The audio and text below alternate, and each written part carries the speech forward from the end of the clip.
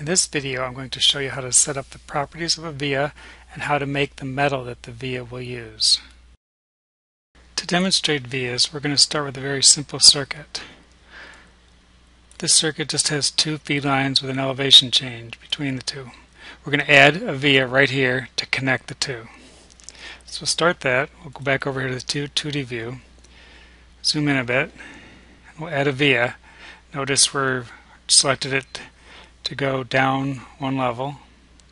We will just select the option to go up one level instead. We select the via tool.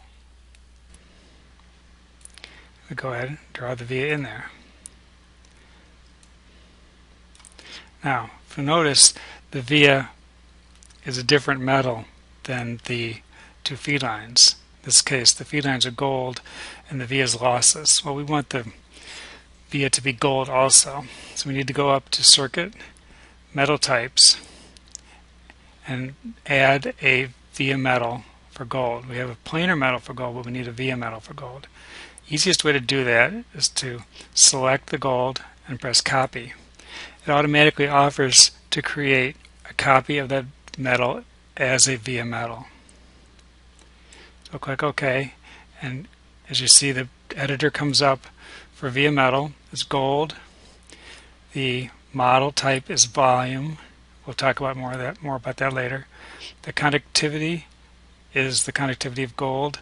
We have a wall thickness of 1 mil. Basically, wall thickness, when you do a volume metal, you're getting a hollow tube for your via. So this hollow tube is going to have a wall thickness of 2 mils. We can set the default for all new vias to be gold.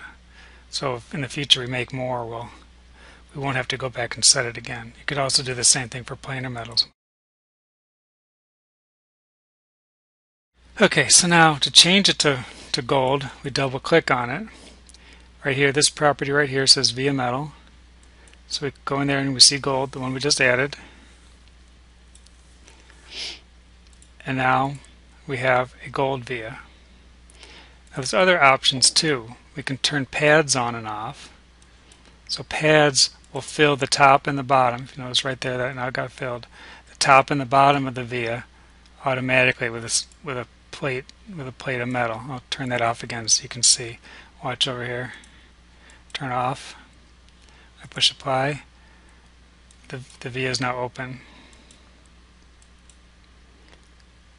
Let's leave it off. The other option is the meshing. The default is ring, which is 1 cell wide all the way around the outside. The next one is vertices, which is each corner of the via gets a cell subsection. Now if this was a hexagon or a circle like with 32 sides, you'd have 32 all the way around the outside.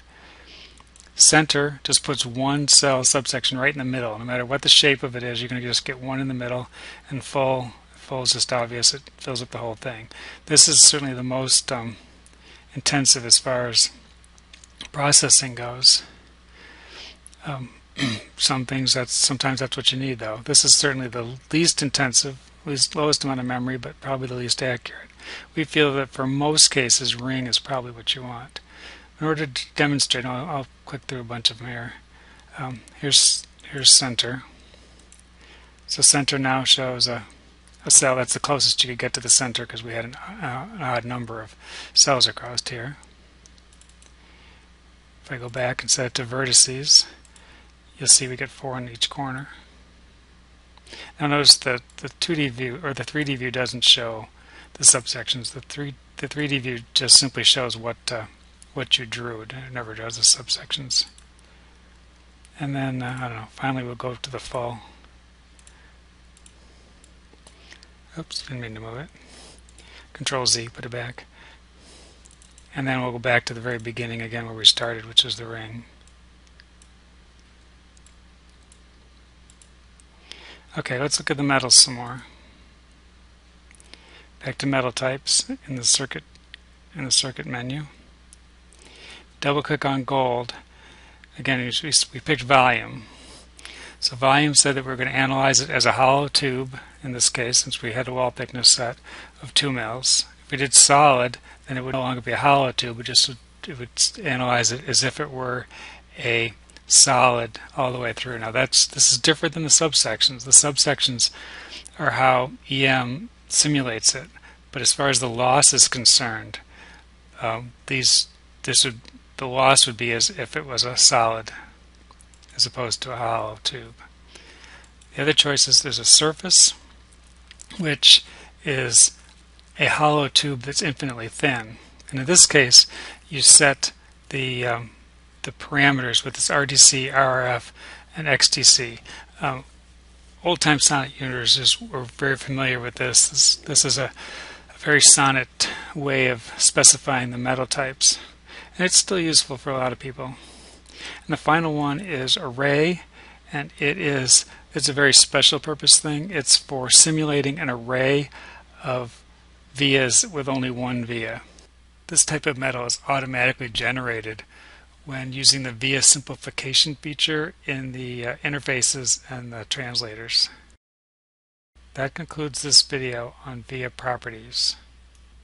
For more training and quick tip videos, please visit sonnetsoftware.com/video.